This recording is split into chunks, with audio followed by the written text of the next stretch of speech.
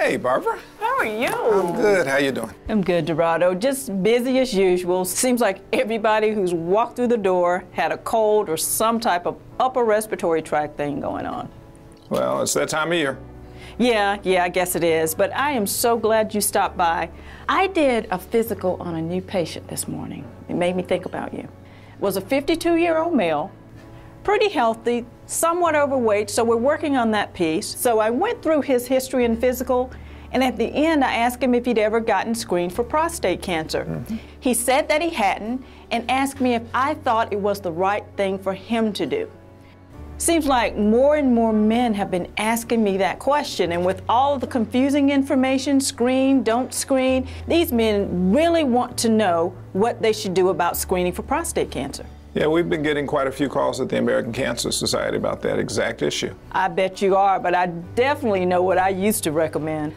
You just automatically screened every man over 50, right? You got that right. Well, instead of automatically screening every man, the American Cancer Society actually recommends that clinicians talk with men about both the potential benefits as well as the known limitations associated with testing, and then allow those men to decide about screening based on their personal preferences. That's exactly what I've been reading, but what exactly should I be telling them to help them make that decision?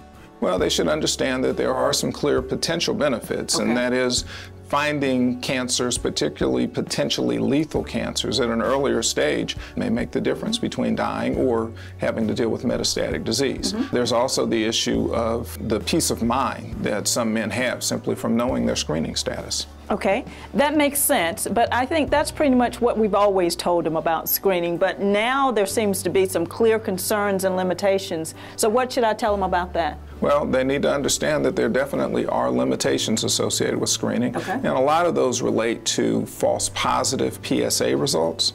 So what many people don't appreciate is that 2 out of 3 men who have a PSA over 4 will eventually be found not to have prostate cancer, but they only know that after they've undergone more evaluation. But evaluation almost always includes a prostate biopsy, so we end up doing a lot of unnecessary biopsies.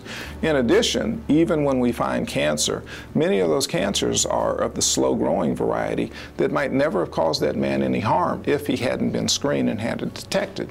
However, a lot of men have difficulty with the idea of not doing anything, so they end up undergoing unnecessary treatment. And then finally, there's just the anxiety that's associated both with the screening process as well as with being told that you may have cancer. That's very helpful. I never really looked at it in terms of those extra biopsies and false positives.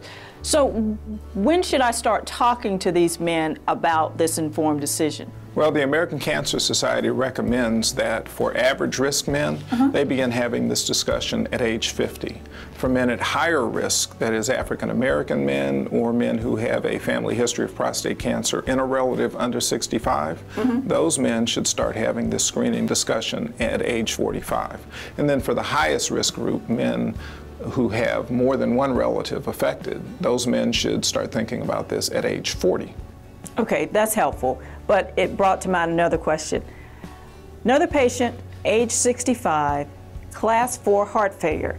He asked me what I thought about screening, and I told him I didn't think he should get screened. Well, sounds like you gave him good advice. The evidence is pretty clear that men who have less than a 10-year life expectancy have very little likelihood of benefiting from screening. And that includes men who have that limited life expectancy based in part on age or based on having severe heart disease or lung disease or other life-limiting problems. I'm glad to know I was on the right track on that one. But what about all of these other men who are otherwise healthy? Is there anything else I should be telling them to help them make the right decision for them? Well, in addition to talking about the potential benefits and limitations of screening, it's also important for those men to think about what their own particular values and preferences might be. I want to be screened because it's important for me to know if I have any kind of cancer. If I have it, I want to be treated. I don't care if there are side effects. On the flip side, a man who chooses not to be screened may say, if we can't tell him that he's definitely going to benefit from the screening and treatment, then he doesn't want to risk undergoing treatment and have those possible side effects. And will only want to be screened if we can tell them that that screening is for sure going to be beneficial. I don't want to be screened. You know, I don't want to risk suffering side effects from a treatment for a cancer that might not even affect my health. No news is good news. Those are good examples. My patient this morning definitely fell into that first category. He wanted to be screened no matter what. So for those men, have the guidelines from the American Cancer Society changed? Well, yes, there have been some changes. Okay. We still recommend PSA as the primary mechanism for screening, but the digital rectal exam is now considered optional, and it's up to the man and his clinician as to whether or not to use that in addition to PSA. Okay. PSA rescreening is also changed in that we used to say that every man who was screened should be rechecked annually. Now we base that rescreening interval on the PSA level. So for a man who has a PSA of 2.5 or less, if they don't have other risk factors, then that man can be safely screened every 2 years. For a man who has a PSA of 2.6 to 3.9, if they have no other risk factors, they should be screened annually. If they have risk factors, you might consider referring them for further evaluation. And then finally, men who have a PSA of 4 or higher should still be referred for a possible biopsy. So should I revisit that conversation at any time with them? Well, actually, yes, because things change over time. There could be new evidence that develops. The man might have someone in his family who's diagnosed with prostate cancer, or frankly, his preferences might change. Got it. Hey, Dorado, thank you so much for stopping by and for all of this good information. At our next staff meeting, I really want to share this with our partners so that we can make sure we're giving these men the best information to make an informed decision about prostate cancer screening.